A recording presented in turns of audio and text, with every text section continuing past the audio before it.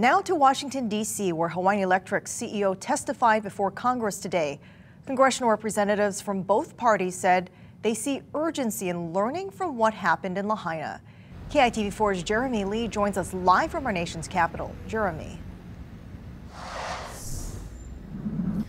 Several times, the CEO of Hawaiian Electric was asked about the events of August 8th, the operations, and several times she said she didn't have the information in front of her, that she would have to submit it at a later date.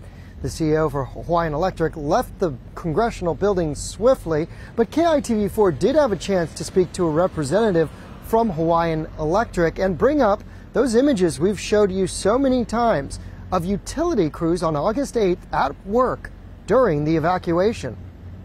As Shelley said in there, we looked at steps. KITV4 asked Hawaiian Electric's Vice President, Government and Community Relations, Jim Kelly, at what point did Hawaiian Electric on August 8th give crews the directive to clear poles for an evacuation as opposed to repairing them? From talking to the crews on Maui, it was very clear early on that day, because it was so windy, that the mission was not to get the power back on. The mission was to try to get stuff off the road, to clear, because it was so windy they couldn't get the bucket trucks up. So even before the fire started? Yes, well, before the afternoon fire, yes. But Hawaiian Electric's Twitter tells a different story.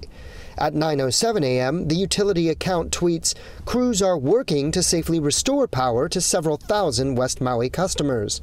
Later, at 10:05 a.m., the account tweets West Maui crews are responding to repair multiple downed poles. Then later in the day, at 3:54 p.m., the Hawaiian Electric account posts customers should prepare for an extended outage into the late evening as crews work on repairs.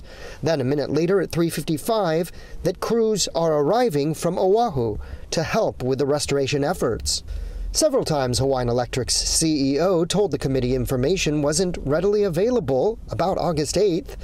Andrea Picello of Lahaina was in D.C. She's part of a lawsuit against HECO and wasn't completely surprised by the lack of answers. I figure that's what we would hear, but it still is very disappointing to have people in these places of leadership just pointing the finger at other people. That's just been going around in all of our leadership positions. They're all just trying to absolve themselves and blame other people.